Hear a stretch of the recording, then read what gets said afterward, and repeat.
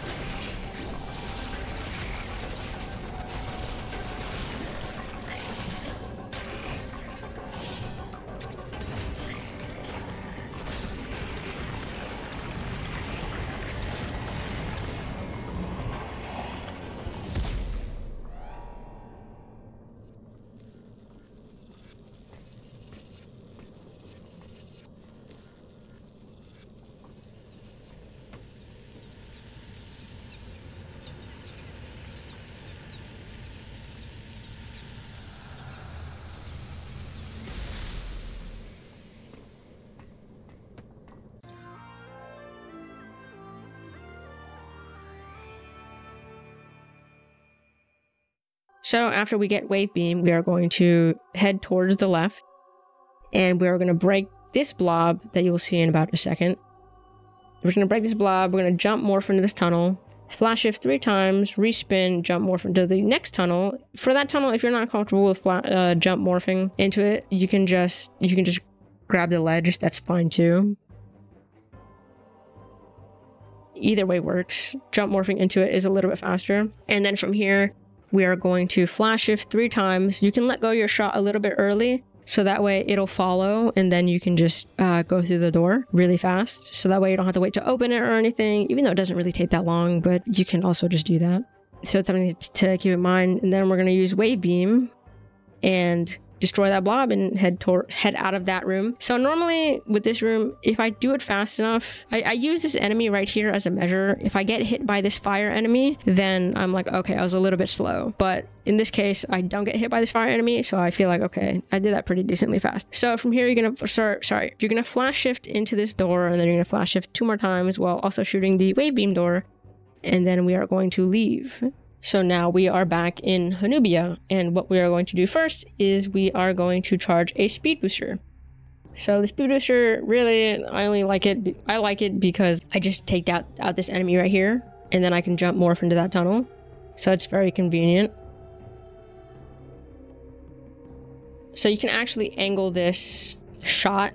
I missed it terribly, but you can angle the shot actually to just open the door immediately. We like opening doors faster, so that way we don't have to wait for them, even though that wasn't too big of a deal because we're gonna go right into a cutscene anyway. Skip the cutscene, flash. It happens so fast. Skip the cutscene, flash twice, and then you can either take out this enemy with a shot, but in this case I just slide and morph, and I just avoid it entirely, so that way just ignore it. And I just flash shift all the way into this room because the cutscene is going to activate once I go all the way to the right. So something I do want to bring up though is when I'm entering this room, I'm actually holding the R button. So I'm holding the store missile button. And the reason that I'm doing that is because the store missiles will charge pretty much through the cutscene. Like the charge will hold And once you skip the cutscene, my Storm Missile charge immediately, as you can see, is on the enemy, or on the red Mawkin.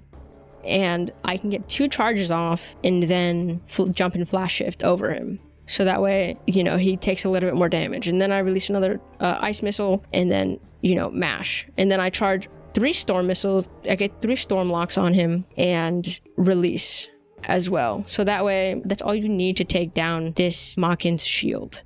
And then I charge storm missiles again and then mash. So this fight is really a lot of storm missiles, a lot of storm missile usage. And either way, regardless of everything, because I don't actually mash in this room in particular as fast as I even can, because it's kind of pointless, because this room is so laggy that if you mash really fast, like, it just eats your inputs, so it doesn't even matter. So I don't really mash that fast anyway in this room. So it's a lot of storm missiles and like okay mashing at best. And that'll pretty much give you all you need for power bombs. Nothing too bad. Once again, I would like to reiterate about mashing. I will say this every single time. It is not a necessary part of the game. It is something that if you are comfortable doing and have a very safe and healthy way to do it, then I would say go for it. Turbo controllers are allowed if you would like to use them, so you have options there. But now we have power bombs, so that is pretty great.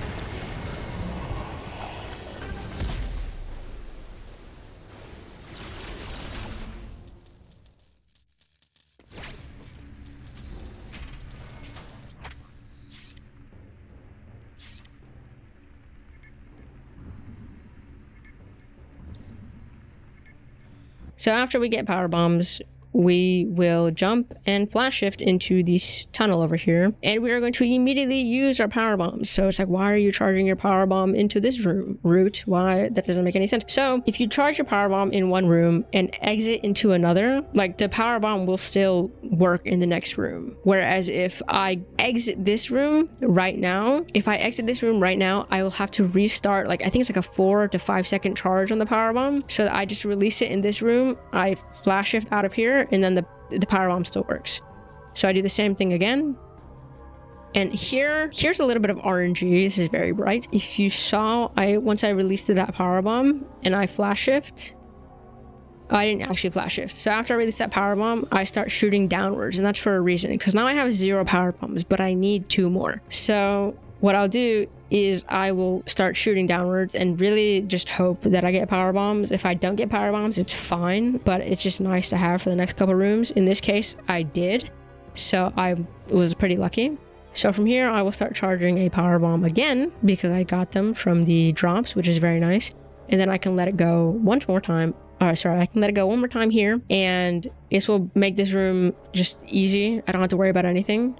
And then from here, I will start flash shifting.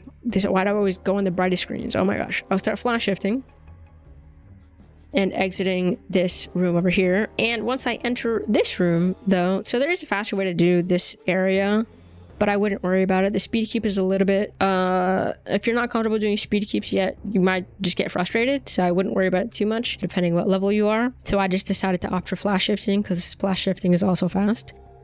But once I enter this room, I will start the speed booster, and I will pretty much once I get it, I'll store it, and then I will start charging a power bomb. So once I start the power bomb, immediately after you lay down the power bomb, you can just press B again to then start your ball spark. So the ball spark will pretty much auto time, so you don't have to time anything. It'll pretty much auto time with the flash shift. Sorry, it'll auto time with the power bomb, so that way you can head all the way upwards. So flash shift 3 times on the top, flash shift over this enemy, and head into this tunnel. Go to the right, shoot the door, flash shift. We love that. We love flash shifting. Okay, last Mawkin. Yes, last Mawkin. So the first thing that I do here when I enter, after I skip the cutscene of course, is I shoot I shoot an ice missile. So you can get 1 ice missile off here, which is pretty great. And just like the red Mawkin, I will start charging storm missiles. So mashing really isn't necessary in the first phase, to be honest. You can get 3 locks on him. So 3 locks, jump, flash shift, and a lot of it is pretty much reading RNG, but I'm pretty much just focusing on getting 3 locks every single time. And after you do that, you can actually get 2 ice missiles off, and this is important. You want to get 2 ice missiles off, so that way he won't hit you with his shield, because he will do a shield attack after a certain point, and you will know you did it correctly if you don't see that. If he just goes into his second phase and you don't see that, you'll know you did it perfectly.